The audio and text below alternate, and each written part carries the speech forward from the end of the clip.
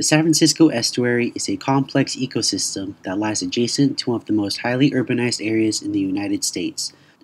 This estuary provides crucial habitat for many endemic and migratory species of plants, animals, and resources that hold ecological and economic importance to the San Francisco Estuary and beyond. Such species include the endangered Delta smelt. Delta smelt is a small, slender, osmorid fish that inhabits bays, channels, shallow waters, and are found adjacent to wetland habitats.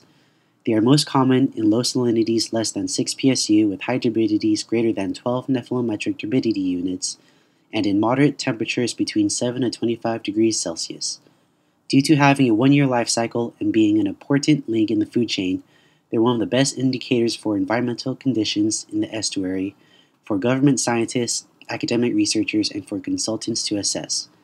Their condition reflects the estuary's condition, and if anything happens to the estuary, Delta smelt will reflect that.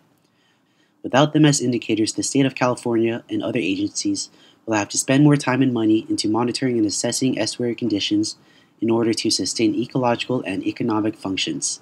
Besides this, another emerging issue affecting Delta smelt is sea level rise. As humans continue burning fossil fuels, which exacerbates greenhouse effects and the melting of the polar ice caps, the world's oceans will rise. This poses a threat to not only major coastal cities such as San Francisco, but also to Delta smelt, its habitat, their plankton food source/habitat, and its ecological and economic services.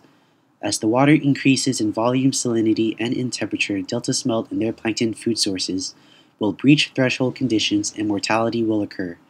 For our study, we will analyze the extent and impact of sea level rise against wetland habitat, Delta smelt distribution, and their plankton food source distribution within this estuary. Specifically, we will identify which wetlands in this estuary will be inundated and can no longer function as a habitat for Delta smelt.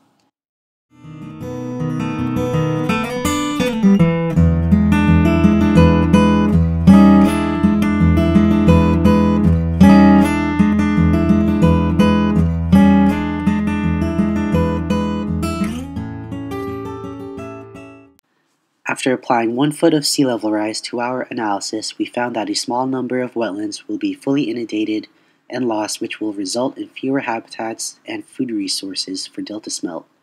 The majority of wetlands surrounding San Pablo Bay and Suisun Bay will be inundated, which may decrease the distribution range of Delta smelt in the future. Most wetlands located in the Delta confluence and in the Sacramento and San Joaquin rivers will remain, and they can be beneficial for Delta smelt. This signifies that Delta smelt may be restricted to only inhabiting the delta east of Suisun Bay. Furthermore, our analysis shows that out of 656 square miles of San Francisco Estuary wetlands, 65 square miles of wetlands will be lost due to 1 foot of sea level rise inundation. Hence, 590 square miles of wetlands will remain in the San Francisco Estuary. We hypothesized that more wetlands will be lost in this analysis, but in reality, only 10% of wetlands will be lost. We found that copepod distribution did not significantly change.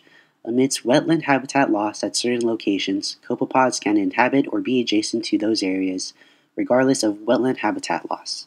It is predicted that they will still inhabit their current distribution range in San Pablo Bay, Suisun Bay, and in the Delta in the years to come. Although copepod distribution did not significantly change, further inquiry should focus on their abundance and density in future analyses. Hence, they can still be a viable food source for Delta smelt in their predicted distribution range. Suitable habitat for Delta smelt includes the eastern part of San Pablo Bay, all of Suisun Bay, and the whole Delta. The most suitable habitat for them may be further east in the Delta where there are more sloughs, channels, food sources, tributaries, and wetland habitats available for them.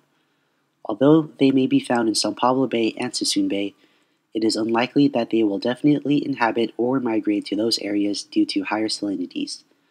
It is more likely that they will inhabit the Delta due to more freshwater outflow. Hence, the Delta was rated as the best suitable habitat. Specifically, the area adjacent to Webb Tract, Bethel Island, Mandeville Island, and Holland Tract may be the best Delta smelt habitat in 30 years. Delta smelt may also inhabit adjacent sloughs, channels, and tributaries as well. These meandering sloughs, channels, and tributaries may prevent saltwater intrusion and can sustain freshwater outflow for Delta smelt to inhabit. Our analysis was consistent with many of the predictions that fisheries scientists and climate scientists asserted, which emphasized the general importance of wetlands for delta smelt and the potential for increasing sea level rise and shifting salinities that push these endangered fish east of the San Francisco Estuary. A more accurate analysis could be conducted with better salinity data reflecting impacts of sea level rise. Additionally, a more robust data set on the distribution of copepods in the San Francisco Estuary and their density in relation to wetlands could help inform future analysis. While greater wetland loss was anticipated, the wetlands lost to inundation were often located near other wetlands, which suggests aggressive habitat restoration could possibly rescue sustainable wetlands from future sea level rise.